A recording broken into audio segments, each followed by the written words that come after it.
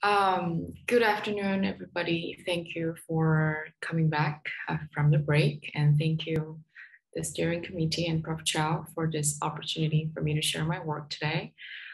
Today, I'm presenting on the epigenomics analysis of HCC. Next slide, please. This work was supported by a CSIRG grant, and the patients were part of the PLANET program, so their genomic and transcriptomic data were previously acquired, which I included in my analysis. Next, please. The main goal of this study was to investigate the enhancer dysregulation pattern in HCC. To do so, we performed ChIP-seq H3K27 acetyl because that's going to indicate the location of active enhancers. And also, we also performed high-C and high-ChIP experiments to learn about the distribution of the enhancers and also the chromatin loops. And like I mentioned, in addition to the epigenomics data set, I extended out to include a total of 90 patients to associate the epigenetic changes to the transcriptomic changes by including the bulk RNA-seq data. And I also analyzed the single-cell RNA-seq data of 14 patients from Dr. Sharma's study that was published in Cell. Next, please. So the very first step was to identify the genomic loci that presented epigenetic changes in terms of the shift and rearrangement of the active enhancer marks, mainly by, again, K27 acetyl histone marks. And we refer to them as differential enhancer loci. To infer the functional implications of any changes that happen in enhancers, we associated the enhancers to gene promoters based on the detected chromatin loops between them. So that this was so that we can interpret what will be the downstream effect of any changes that we saw in the enhancers. I won't be going through all the figures in detail today, given the time limit, but just to highlight at the bottom of this page on the left, that's the SOX. At the bottom of this page, there are two genes shown, SOX4 and GPC3. On the left, it's showing that only one of the SOX4 associated enhancers showed increased K27 acetyl signal in the tumor samples, which made it differential enhancer locus. But other SOX4 associated enhancers were non-differential. But GPC3, on the other hand, all the associated enhancers were elevated in tumor. So it was more consistently changed between all the associated enhancers. So those are just examples of how the differential enhancers or non-differential enhancers look like. Altogether, we also saw a lot of de novo loop creation that happened in the tumor samples compared to the adjacent normal samples. And altogether, these differential enhancer loci and emergence of tumor-specific chromatin loops showed a high degree of genome-wide rearrangement of active enhancers and shift in the detected loops in HCC. Next, please. So based on the list of differential enhancers and the associated genes, we made two major findings, which I've summarized here, and I'll give more details later on. One was that the differential enhancer associated genes were informative in patient prognostication, and the other was about the discovery of epigenetic oncofetal signatures. I'll explain both further in subsequent slides. Next, please. So regarding the first set of findings, the differential enhancers presented either an increase or decrease in H3K27 acetyl signal in the tumor samples compared to the adjacent normal samples. But not only that, we noticed that there was also patient-dependent variability.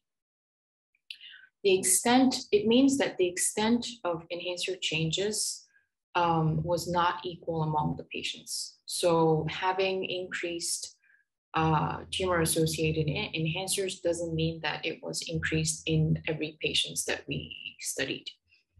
And we also saw that by grouping patients based on the enhancer signal intensity, we discovered that the more divergent enhancer changes the patient showed a higher degree of dedifferentiation, higher rate of recurrence, and also shorter time to recurrence. Next, please.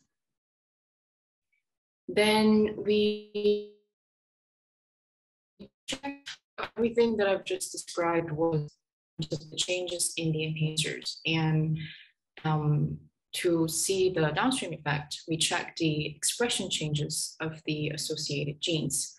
As expected, many of the genes showed corresponding changes, meaning that the gain in tumor enhancer associated genes showed increased expression in the tumor and vice versa. However, again, there was patient-dependent variability. SOX4, for example, that's shown in the middle of this page, it showed high degree of variability in both enhancer and expression changes. And you can see that because in the graph in the middle, the upper panel, C001, that was one patient who didn't show any K27 acidyl signal in neither the tumor or the adjacent normal sample. So this patient didn't show any change, wasn't a carrier of this enhancer to begin with. But another patient, HEP262, showed a noticeable increase of this enhancer in the tumor compared to the adjacent normal. And so this is an example of patients showing heterogeneity, epigenetic heterogeneity, even at differential enhancer that was significantly different enough to be detected across multiple samples. And likewise, we also saw heterogeneity in the expression changes. So the plots below are showing the per patient, patient-specific expression changes. So the patients that are arranged to the right showed increased expression of SOX4 in the tumor. And then those on the left showed decreased expression of SOX4 in the tumor. So it definitely shows the heterogeneity of not just the expression level of SOX4, but how much of the SOX4 expression changes in the patient's tumor compared to the normal. And relatively speaking, compared to SOX4, GPC3, which is shown on the right, the changes and the basal level of both at the enhancers for the CHIP signal and the transcriptional signal for GPC3 expression was more consistent between patients.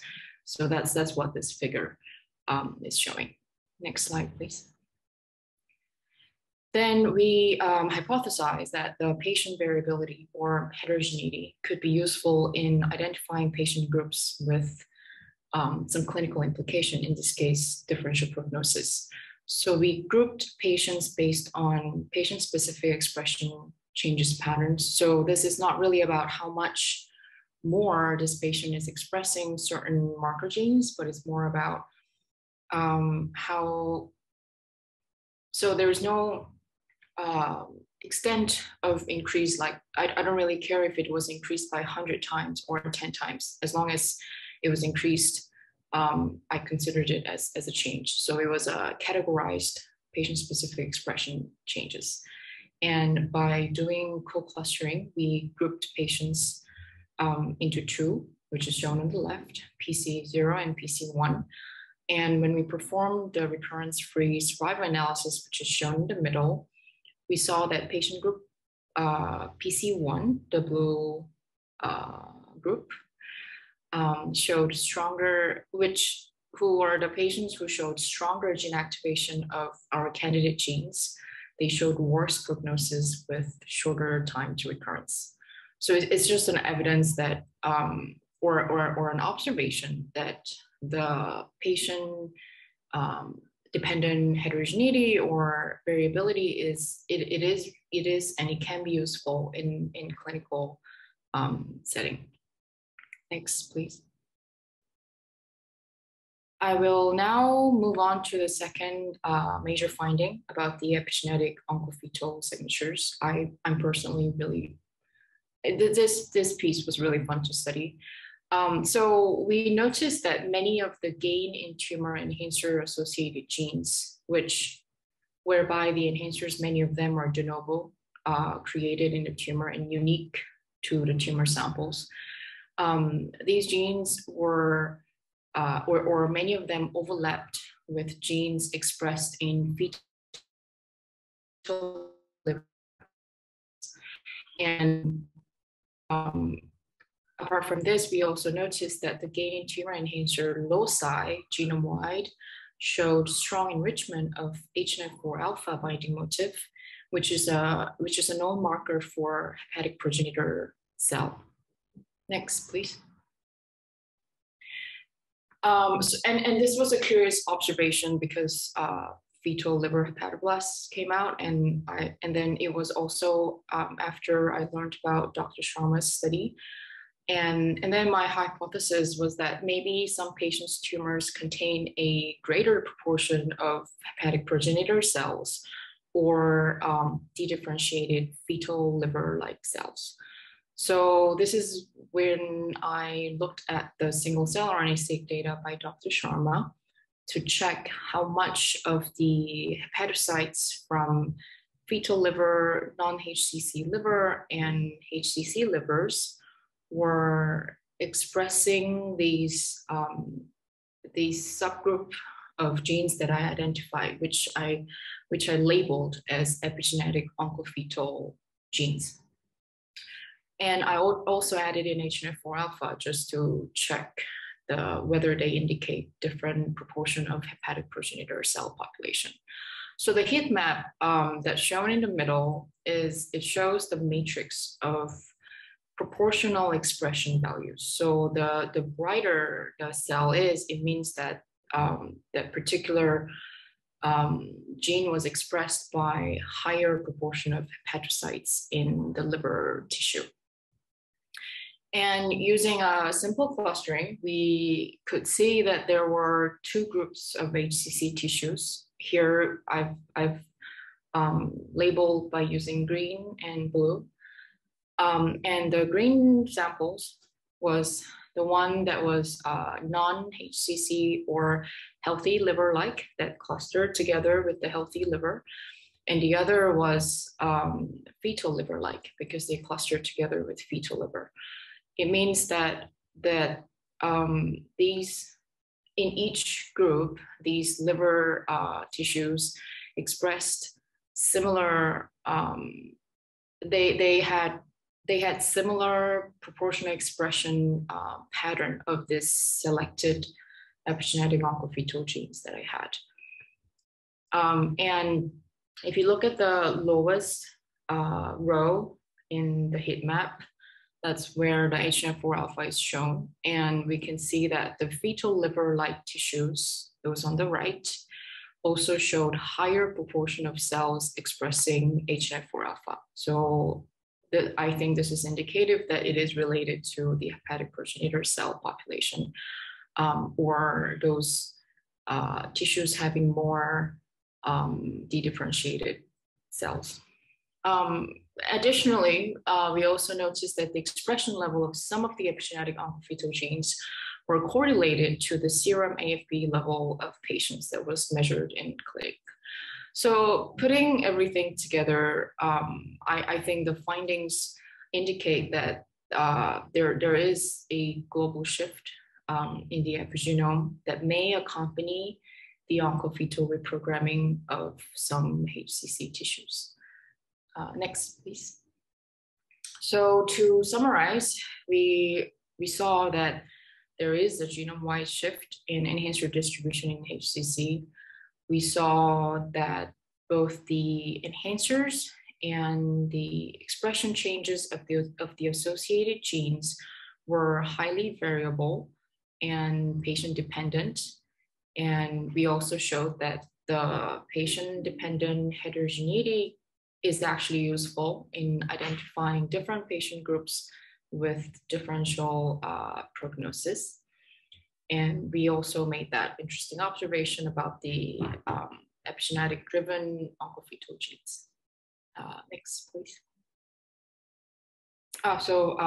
Thank you. That's all I have. I try to keep it really short. And of course, this study would not have been possible without a lot of people that I failed to include everybody's name here. But Prof. Cha and Prof. Fu, they supervised my work for this. And Sinchi, she helped a lot in managing the projects. And George just left. Both of them, thank you for handling the samples and running the experiments. And of course, the genomics team who kindly shared the genome and transcriptome data with us. And of course, all the surgeons and clinicians who were involved. Thank you. Let me know if you have any questions.